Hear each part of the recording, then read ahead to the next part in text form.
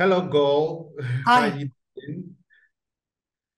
First of all, congratulations on this movie. It's out. Okay, I saw it yesterday. I know it's out in a couple of days. Congratulations, you were stellar. Gave an applaudable performance. Thank you. Right. So, how did you prepare for your role? Well, we of course we prepared physically because we had to prepare physically because it's a very physical movie. We had trainings starting 2 months before the shooting, like athletes. We were working 8, 9 hours a day, learning all kinds of arts martiaux like fights, jiu-jitsu, kung fu, whatever you can imagine. Learning to fight with um, knives, guns, everything you can imagine. And of course, I would say I think working with stunt people made us also prepare mentally because it's such a demanding project on physical level, also emotional level, that you need to prepare mentally.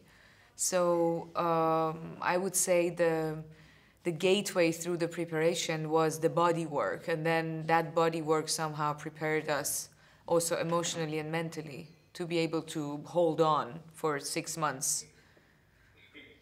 All right, awesome. So, how was it like working with Chris on set? Were there any memorable moments you want to share? This is Chris is an incredible human being. First of all, he's an incredible man. He's an incredible actor, very generous. He's unlike most of the actors I've ever worked with. He is very present on set. He's one of the very rare actors that he's not on his phone between the shots. I'm one of the actors that I just take refuge in my phone between every take, but as if like you need this bubble to go to and disconnect. But he's standing there present. He's the first person to realize if you're not feeling well, and he comes to you and say, "What's wrong? What's going on?" He's present for everybody on set. It's unbelievable and extremely generous, I would say. It's really a pleasure to work with him and know him. And as a friend, he's incredible. Awesome. Awesome. So let's talk about your character, yeah. What's your favorite thing about your character, Nick? Well, my favorite thing about her, I think it's she's very strong and very determined at the same time that she's also fearless, villain and ruthless, and she can kill very easily. She's also a woman. She doesn't look like men, but she's like they say badass. I always ask them why they say only women are badass and not men badass. But yeah, it's something in this world that we call women when they are a badass. So she is that badass, but she's still a woman. And there is a mystery about her, and there's a mystery about her relation with Rake.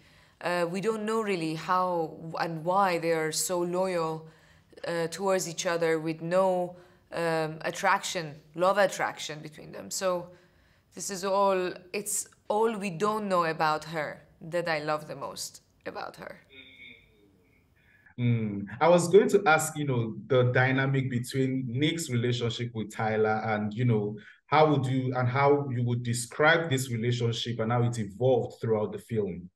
Well, it's one of the very rare relations in the history of cinema of two people fighting together for a cause that they don't have any love interest for each other. They are buddies, they are humans, they are friends, but they're ready to die for one another. You rarely see that between men and women in the history of cinema. You don't have that uh, that kind of fusion of two characters that are not in love with each other. So what is that and where is it coming from? It's something to explore. It's a mystery to me. Maybe I have some ideas because we have been talking about it so much during the shooting, but um, it's incredible that you see that both of them, even she's ready to, I mean, she lost her brother for him and this mission, but she's still there, ready to die for him too.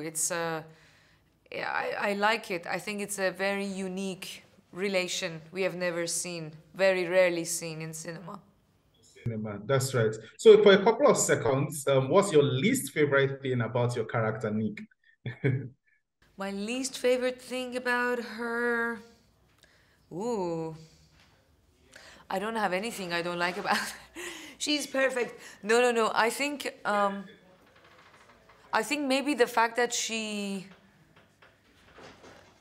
I don't know, to be honest. If I say something, it's not real because I didn't have anything. The least favorite thing about her, it's probably she's quite vulnerable when it comes to these missions to human relations. Is that the love she has for Rake and for her brother? Basically, those things can surpass her logic because she is maybe that it's not that womanhood in her, but I think when it comes to human stuff, she can be quite vulnerable and she can make mistakes in some missions, even though she's kind of a professional. And yeah, maybe it's that maybe I would have liked her to be more a robot, but then it would take away her humanity. So I would say there's not much I don't like about her. I defend her fully. Thank you so much, Gol, for your Thank time. you. That's my time. Thank you. Thank you. Yeah.